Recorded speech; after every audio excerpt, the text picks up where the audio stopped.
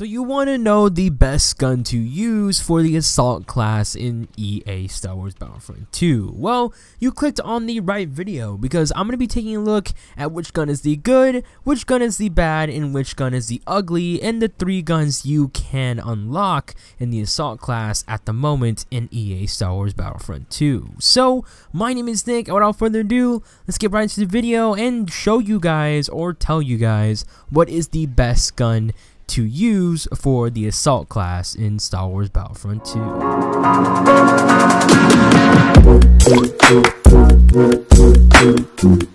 So I'm not gonna take a look at any of the default guns, and if there are future guns that come out, I might do a video on them, but for now, these are the only 3 main guns at the moment that are unlockable for the assault class in EA Star Wars Battlefront 2. So let's take a look at our first gun, and the first gun you unlock is the A280, and this gun is basically a modified version of the normal A280 that you get for the Rebels. This modified version just can have attachments. That's basically pretty much it. Now the cooling power is 8 dots while the range is 7 dots, and the rate of fire is 3 with the damage being 8 dots. Now the first attachment you can unlock for the A280 is dual zoom, and what this basically is it basically gives you the ability to zoom in farther while you have this attachment on. So there's not much of an advantage with this gun this attachment other than you basically can zoom farther, but it does help with long range shots. Next up is the improved cooling attachment, and what this basically does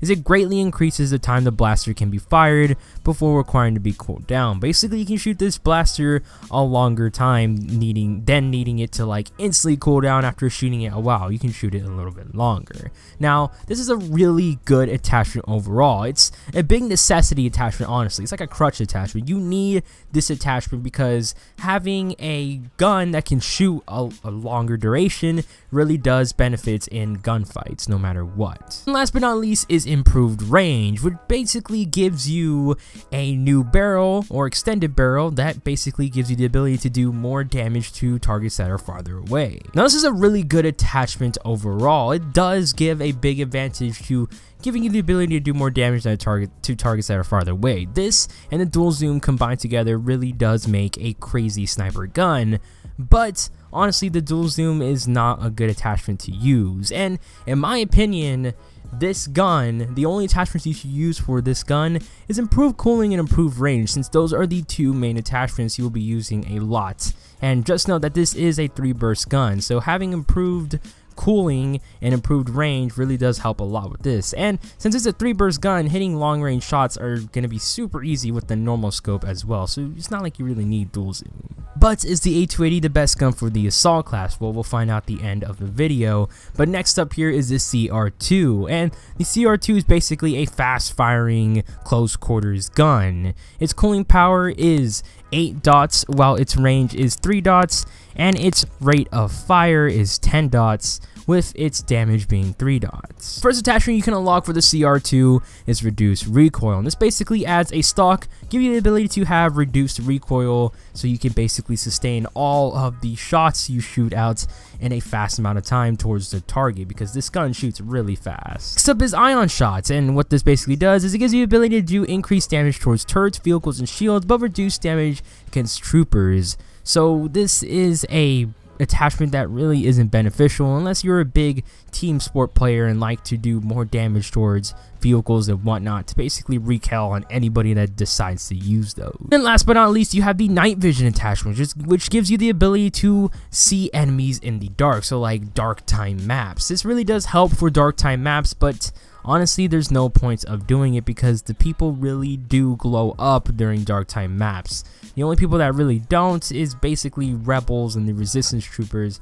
Other than that, everybody else pretty much glows up. Oh, and the battle droids are pretty hard to see during the night, so this could possibly help. I could see some situations, but I don't know. In most cases, you're really not going to need the night vision, but if you want, you can add it. Now the attachments I think are really beneficial, honestly, or attachment is reduced recoil. Reduced recoil is the main attachment you should have for the CR2. Ion shot is a no-brainer. You should not have that on at all.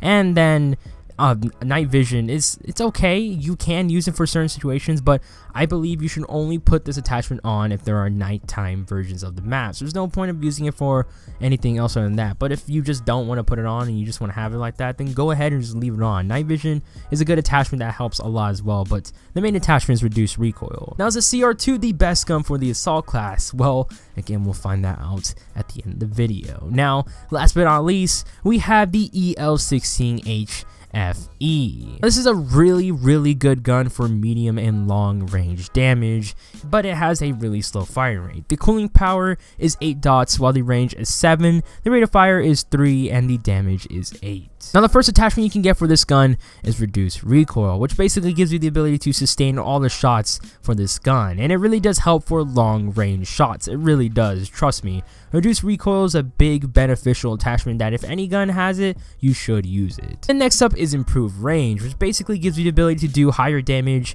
to farther targets, and this really does help this gun in particular because this is a medium to long range combat gun. It's not that good at close range because it shoots so slow, but it does help sometimes in close range. It's basically an all-purpose gun, but its big areas shine in medium to long range fights, so improved range does help a lot for that. And last but not least, you have its dual zoom attachment, which just gives you the ability to zoom a little bit farther. And honestly, I can see some situations where you need this, but for the amount of recoil this gun has when you aim down, there's no point of using this honestly. And the normal sight is still pretty good overall. You really don't need a dual zoomed sight. But the main attachments I think you should use for the EL16H FE is honestly reduced recoil and improved range. Reduced recoil helps a lot for sustaining your shots to basically make it towards your target a lot easier, and improved range gives you the ability to do more damage farther away, which is what this gun shines in. So really those two attachments are the best to use. I really see no purpose for dual zoom since the scope is basically made to do medium to long range fights. It's not a scope that you should honestly switch out. It's perfect just the way it is. But is the EL16H FE the best gun for the assault class? And here is my opinion on this, guys. The A280 is the good gun. It's the gun to go towards when you use the assault class, no matter what. It's good for close quarters, medium, and far range engagements. Now, the CR2, in my opinion, is the ugly gun out of the three. It's a gun that is not so fond upon, in my opinion, and it's a gun that just doesn't really excel in a lot of situations, but only close quarter combat, which only happens rarely in Star Wars Battlefront 2.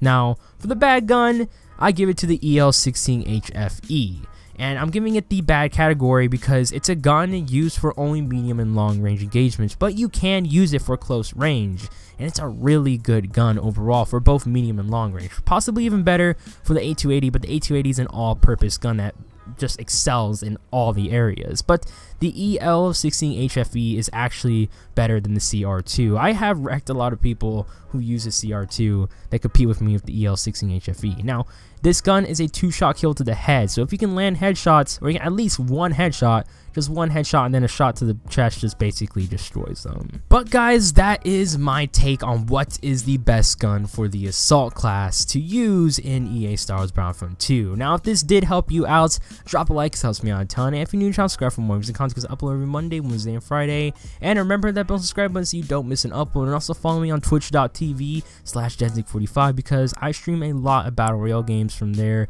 and it's really fun. And I'm planning on streaming a lot more other Battle Royale games so you guys can take a look at what other Battle Royale games are out there and whatnot, because the Battle Royale genre is going to blow up, or it is already starting to blow up. It's going to become like the zombies genre back then, so you'll see a lot of Battle Royale games real soon on Twitch. Also, What Up Cartoon Series playlist right about now, and I'll put in the description down below. Series playlist is called The Best Guns for the Classes in Star Wars Battlefront 2. Now, if you're wondering what is a good gun to use, or basically if you're just wanting to see the stats for all of the guns for the classes, then this series is for you. I highly recommend checking out the playlist if any of that interests you. And if you need some help and tips on what are some good attachments to use for any of the guns really in the categories for the classes. But I really recommend checking out this video if you have or need any help for that. But again, guys, that's basically pretty much it, and I hope you guys have an amazing day. And also comment down below your thoughts about the assault classes guns. Which one, in your opinion, is the best gun, and which one or which attachment do you think excels with that gun the most, or attachments? I would love to hear any of your opinions in the comments down below.